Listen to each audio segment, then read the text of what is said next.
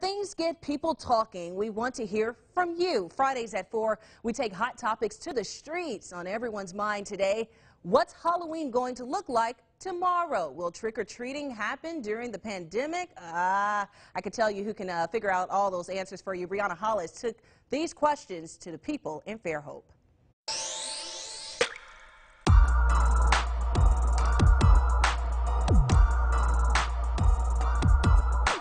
Do you think kids should be able to trick-or-treat tomorrow? I do. I feel like this year's been so hard. I think masks are important, and if they will wear masks, I think it could be quite safe. They need that normalcy. They need that, regular stuff in their life after all this junk. Missed out on so much this year. I think they should be able to get out and have a good time. Do you think that kids should be able to trick-or-treat tomorrow? I do. I think we need some normalcy. The people giving out the candy will take precautions. I don't see too much of a problem with it. I definitely think kids should still be able to trick-or-treat. I don't think Halloween and the fun that kids have on Halloween should stop because of COVID. We love all our children and we want them out just to be safe. Just a little bit of normalcy would be nice as long as there's precautions taken. We'll have all this candy here for them to get, and we want them to enjoy Halloween this year. So, as long as the measures are taken and everybody's doing their best to be safe and have the best interest of the kids at heart, I think it's a great thing for them to go out and be able to have fun and just be kids.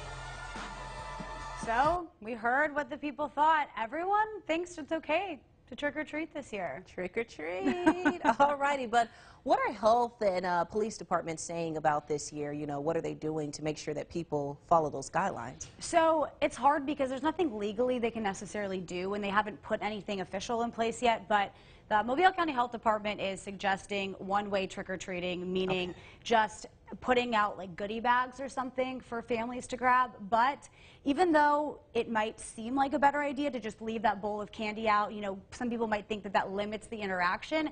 The health department's actually advising against that because they don't want a bunch of people just reaching in and getting the candy. They think it is a better idea for people to actually come to the door and have the houses just hand out individual pieces as long as their hands are washed and all of that. Absolutely. And we received a lot of messages on Facebook. Oh, yeah. Just people have already gotten innovative during this time of the year, finding ways to make this work. Can you tell us a little bit about those? So Cody Long did a really cool story in the Pensacola area. There's a family in Gulf Breeze that they've kind of been quarantining with their cul-de-sac, with their little neighborhood, and they're going to kind of make a trick-or-treating affair just on their block. They're going to have a bunch of games, and if the kids win or they pass a challenge, then they get candy. So at least that kind of limits them from having to go to other blocks and other spots around the neighborhood. Absolutely. I was thinking possibly like putting up a table at the end of my driveway and making little bags for them to just pick up and go, pick up and go. I don't know. I may still What would you put in the bags? Ooh, that's a tough question because I do not do candy. What?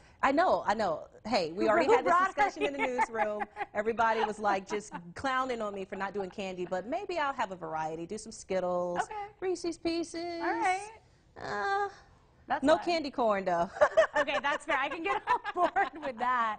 So is that something, if you were to do that, would you be out there, maybe keeping a distance, or is that something you'd kind of just watch from your window? Such a weird question to even be asking. It's what we were talking about.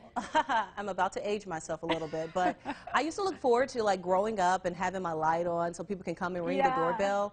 And this year, I don't think I'll be able to finally do it now that I have a house.